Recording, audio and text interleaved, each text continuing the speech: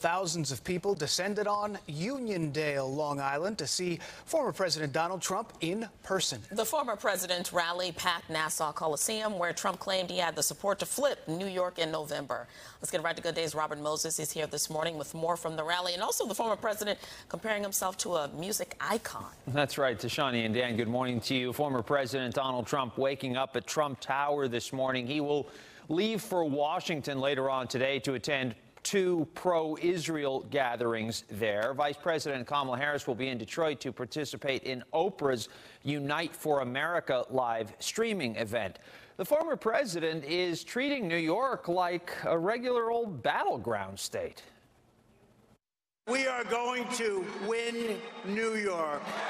In front of a packed Nassau Coliseum, former President Donald Trump promised to become the first Republican presidential candidate to win New York State since Ronald Reagan in 1984. He painted a bleak picture of a state and city ruined by Democratic leadership and in dire need of him. The former president spoke about being the target of two apparent assassination attempts. God has now spared my life. It must have been God. Thank you. Not once, but twice. At one point, he stopped mid-sentence, spooked by someone he saw approaching the stage. We will go in to a I thought this was a wise guy coming up. You know, I got a little bit of a yip problem here, right? That was amazing. I was all ready to start duking it out. He then resumed laying out his plans. He vowed to restore the state and local tax deduction, or SALT, the same one that he himself capped in 2017, much to the chagrin of many taxpayers here in the tri-state area. I will cut taxes for families, small businesses, and workers, including restoring the SALT deduction, saving thousands of dollars for residents of New York, Pennsylvania, New Jersey, and other high-cost states. Immigration was another theme.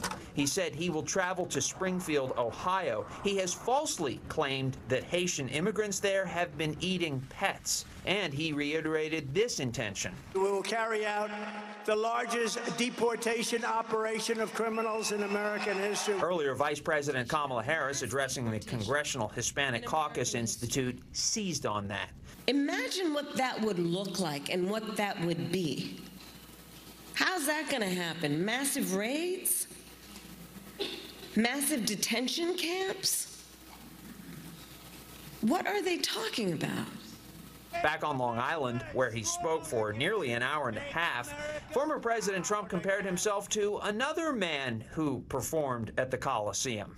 I'm the greatest of all time, maybe greater even than Elvis, because Elvis had a guitar. I don't have a guitar.